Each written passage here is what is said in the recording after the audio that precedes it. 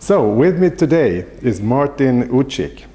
He has written the book Integral Relationships, that I think has got to be the most profound description of how to find a partner, especially if you are a single man and you want to find out what is a match that could, in the long run, serve both me and my partner.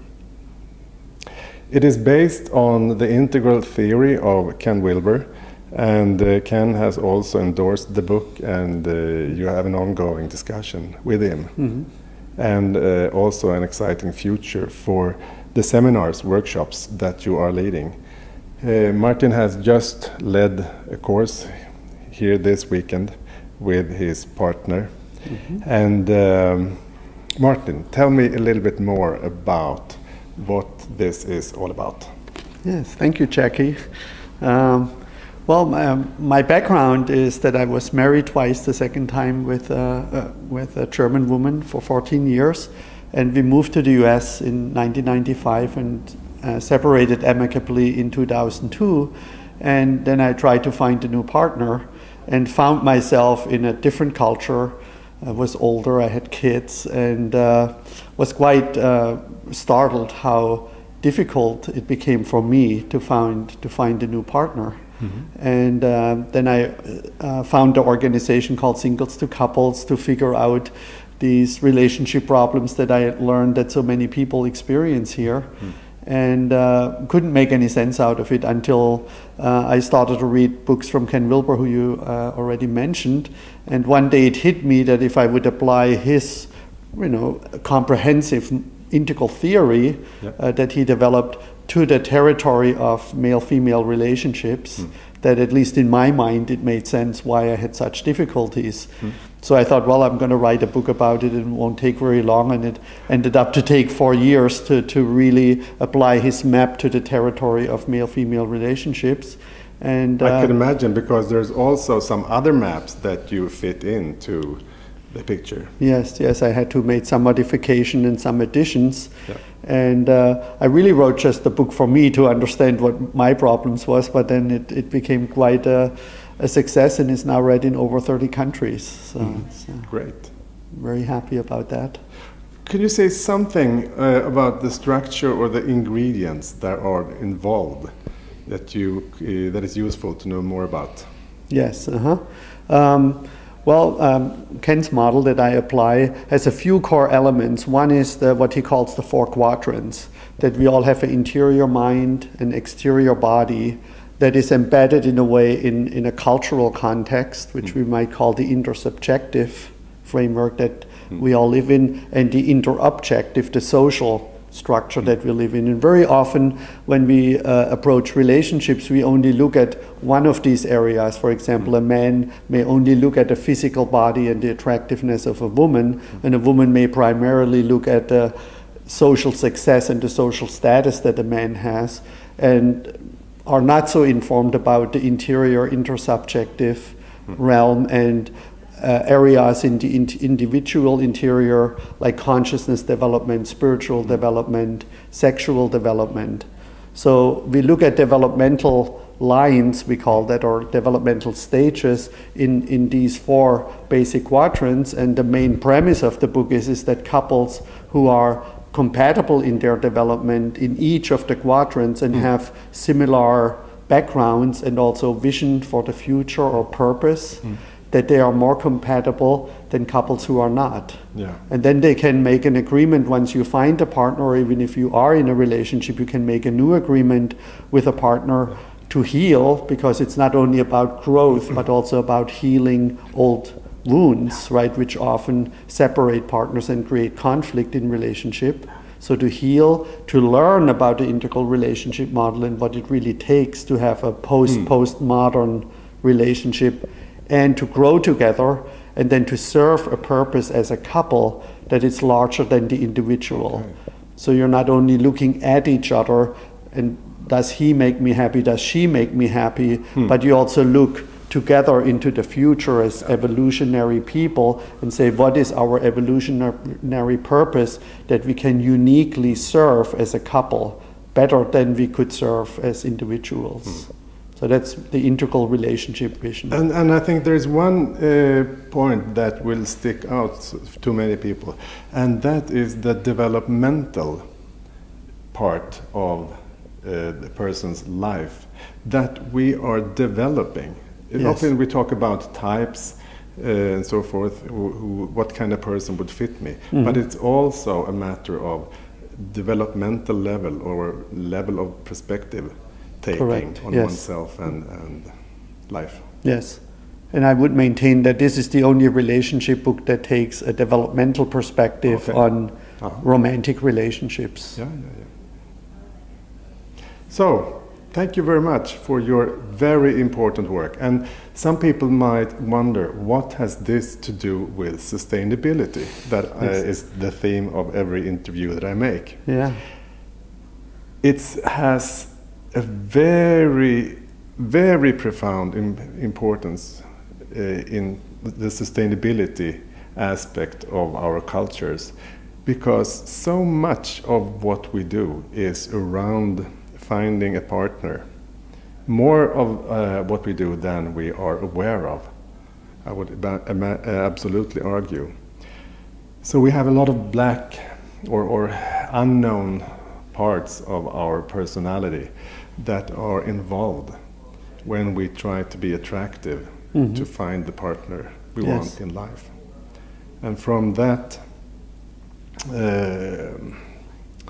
that not knowing who we are and what our purpose is and what is really attractive to a partner brings a lot of confusion that makes us consume in ways that are simply not rational in the long run. Yeah.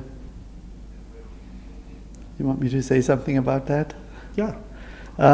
Please. Well, this is often a very shameful thing to talk about for men and for women, and often triggers emotional reactions when we talk about what I call our sexual selection process and associated with the primary fantasy. And I mean, we both, and nobody who's watching this video, no humans would be here if our primary drive would not be eros, and in the human part, our sex drive, and how men compete for certain types of women, and women then, from the men that compete for them, choose a certain type of man. And in a nutshell, we can say that women choose success objects, men that can protect and provide, and men choose women who are sex objects. And now some will oppose. So is this some kind of Darwinian explanation of existence? But it's much more than that. Yeah, I mean, first of all, Darwin looked more at survival of the fittest, as far as I understand. As what is said, claimed about him. You first need to be born in order to survive. Yeah.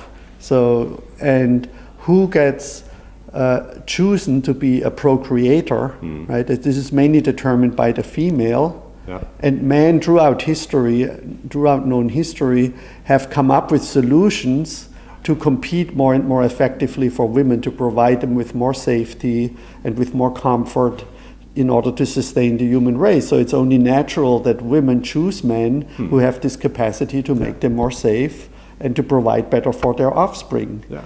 And that has worked for hundred thousands of years, and what happened in the last, let's say, 100 years with the Industrial Revolution is that these demands from many women unconsciously have become so high, right, that a man has to earn a lot of money, which means a lot of pollution of the planet and social injustice and so on and so forth, that it's just not sustainable any longer.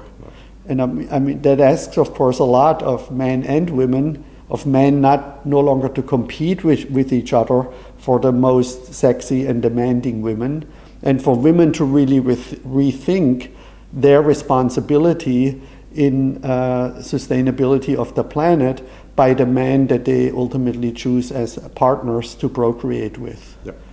And this is such an unconscious thing, or such a politically incorrect thing to talk about, because it often raises a lot of negative emotions and red flags and resistance. Yeah. Because of course every man feels, I want to be with the prettiest woman I can be with, and are you telling me I should settle for somebody that I'm not sexually attracted to, right? And the woman, of course, even often unconsciously feels attracted to a man who raises her testosterone levels that makes her more willing to have sex with someone, right? Like women we know are attracted sexually to powerful spiritual leaders, political leaders, industry leaders, and so on and so forth. Yeah. And it's sort of like a high claim to make, but at least we want to make that conscious that is the underlying thing, the underlying drive that drives our economic and our growth, which is just no longer sustainable in the way that we are doing it right now. So it's about development of individuals that will contribute to the development of culture. Right. That will be more aware of what we're doing, how we are choosing our partners. Right. And the way to do that, to make that shift, that it is still the relationship romantic and has meaning, right, and is loving, is that we shift our focus from the purely external, looking at the physical body of the woman, looking at the success, the worldly success that the man has, and shift our focus to these interior developmental lines and see that the value in a relationship is not only for procreation and for having that safety, right, and having that status, but also to have these interior connection for spiritual growth, for consciousness growth, for healing together, and for serving that larger purpose. Yeah. So once we know what our evolutionary authentic purpose is, which is something that comes from the interior, and we focus on finding a partner who can serve that evolutionary purpose best with us. That's true for males and for females, right? If we assume that we now have achieved a certain equality between males and females, then automatically our focus shifts away from these, what we call right-hand exterior quadrants, physical body and social status, to this evolutionary impulse, right, which is something spiritual, has to do with consciousness, with interiority, and that puts less emphasis on the exterior and more emphasis on the interior. Thank you, Martin. Thank you, Jackie. Thanks for your work.